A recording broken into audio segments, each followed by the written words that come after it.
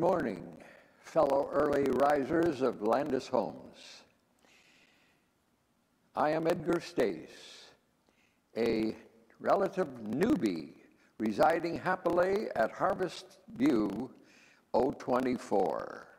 Having moved here from Akron, where I resided for 66 years, 57 of which were with my wife Gladys, who died in 2010. Most of my life has been spent working in and with MCC in 6 different capacities, administrative capacities, usually Akron-based. I am a collector. In German, ich bin ein Sammler. I gather sayings and quotations that otherwise they would just float through the air and be gone by evening. You won't remember them. So I have a scissor near where I read my paper, and when I see something that I think deserves another hearing, I cut it. And so it's not unusual for me to have 1 or 2 a week. I have sometimes people send me things that they think are deserving, and sometimes they are, and I use them. So today, when I was asked to do this devotional, I questioned whether perhaps my gleanings might be appropriate, and I trust that they are. I trust that they are in keeping with the series that you're accustomed to here. For this particular occasion, I just grabbed my file that was maybe almost an inch thick of quotes that I gathered in the past years. For many years, I put them on a photocopy and reproduced them and gave them to my friends. Now, for a number of years, I've just been collecting. I haven't been putting out any issues of gleanings, but I'm about preparing to do one soon. So I just grabbed into that file and arbitrarily pulled out about 50. And then I read them for appropriateness here at Landis Homes and culled them back to 26. And then I knew that would be still too many, and I cut it back some more. So we'll see how far we get. I have enough to keep you here till noon, but I won't. And you won't stay with me either. We have a limited time. So we'll just start at the top, and they don't follow any particular theme. These are just something to inspire and amuse and provoke the listener. So with that said, I will begin with my first one. Some of you will recognize this one. You may recognize a number of my quotations. That's good. They've been around. They've been judged worthy of another hearing. So this one was made famous by Louis Armstrong, no less.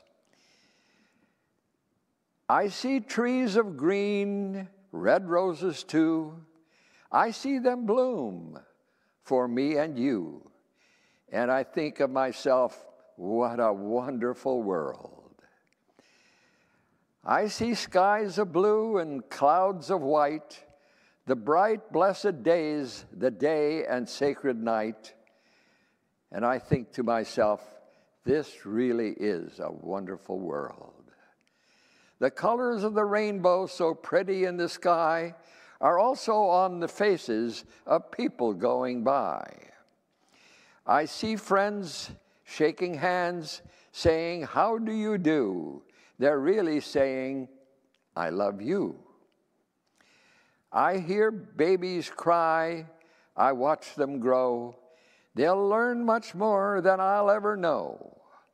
And think to myself, this is a wonderful world. Yes, I think this is a wonderful world.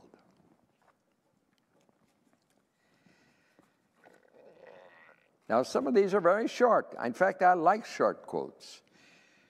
Prayer opens the heart to God, and it is the means by which the soul, though empty, is filled with God. Now, if you need, it's so short, I'll repeat it. Prayer opens the heart to God, and it is the means by which the soul, though empty, is filled with God.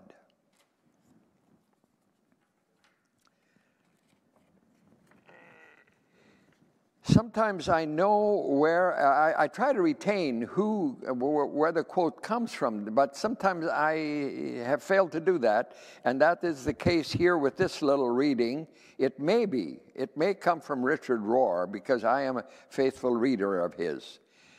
Scripture begins with a whole world of chaos. Then God begins to find the possibilities of design in this formless void, separating light from darkness, water from land. God consecrates the chaos, gives it form. It is presented to us as an act of creativity and choice. God works in the chaotic void until there is order and light, and it is good. The Genesis story reminds us that the void is not as empty as we think. Chaos is never chaos as we fear.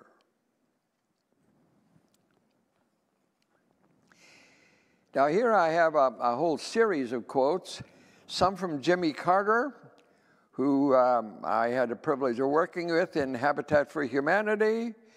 But I'm not quoting Jimmy today. I'm quoting the first one from Sinclair Lewis. Whatever poets and sages may say of it, old age is still old age. This one is from an unknown writer. If I had known I would live this long, I would have taken better care of myself.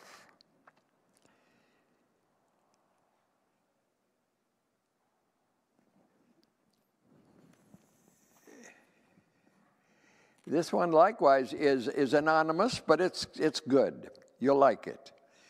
The light of God surrounds me. The love of God enfolds me. The power of God protects me. The presence of God watches over me. Wherever I am, God is, and all is well. And this I do not need to fear. God loves me, and God loves you.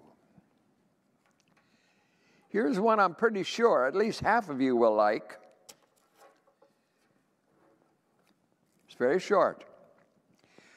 Women who seek to be equal to men lack ambition. I'll repeat it. Women who seek to be equal to men, not very ambitious. When you come to the edge of the light you have known.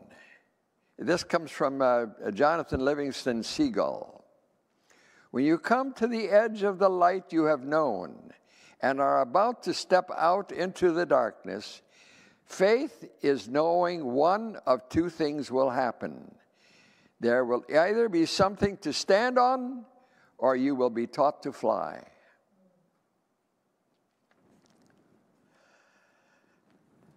Here's another very short one, but with a real punch. The purpose of life, this is from Ralph Waldo Emerson.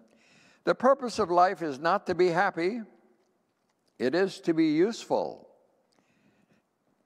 and honorable, to be compassionate, to have and make some difference that you have lived and lived well. And isn't that the goal for all of us? To have lived and to have lived well. I don't need to pray God into my life. God is already there. I need to pray myself into an awareness of God. I'm going to repeat that one for you. That, incidentally, is, I think, the only one that is a quote from me. This one, I would claim credit for this one. I said it in 2016. I don't need to pray God into my life. God is already there. I need to pray myself into an awareness of God.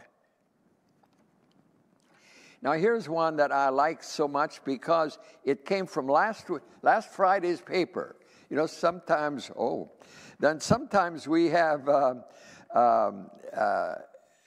longer quotes and shorter quotes, and I'll try to shorten this one. When we see the world as a fundamentally good and beautiful garden that needs tending, we can take measures so that we are not overwhelmed by global problems. We can volunteer for a local cause. We can give more to charity. We can take the time to smile and those around us and fulfill our part in making the planet a better place. And with that, I will go to the end of my series. Just a few short ones here. You have too much room well, you know you're old when you have too much room in the house and not enough room in the medicine cabinet. When you sink your teeth into a steak and they stay there. Here's one we could all post on our bulletin boards. A wise old owl sat on an oak. The more he heard, the less he spoke. The less he spoke, the more he heard. Why aren't we like that wise old bird? Well, okay. Now this one you will enjoy, and I enjoy giving it to you. It's called, you may have heard it. I don't know where I got it, but it's worth hearing. I've never made a fortune, and it's probably too late now. But I don't worry about that much. I'm happy anyhow. And as I go along life's way, I'm reaping better than I sowed. I'm drinking from my saucer 'cause my cup has overflowed. Haven't had a lot of riches, sometimes the going's tough, but I've got loved ones around me, and that makes me rich enough.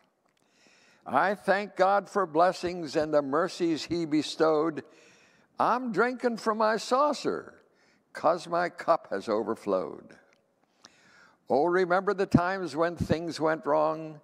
My faith wore somewhat thin, but all at once the dark clouds broke, and the sun peeped through again.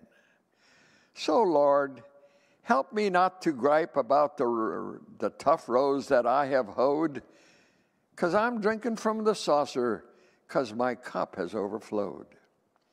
If God gives me strength and courage when the way grows steep and rough, I'll not ask for other blessings. I'm already blessed enough. And may I never be too busy to help others bear their loads. Then I'll be drinking from my saucer, 'cause my cup is overflowed. And with that, I bid you God's blessing to watch over you. May God's face shine upon you and be gracious unto you this day. May God give you grace never to sell yourself short, grace to risk something big for something good, grace to remember that the world is now too dangerous for anything but truth, too small for anything but love. So may God take your minds and think through them. May God take your lips and speak through them. May God take your hearts and set them on fire.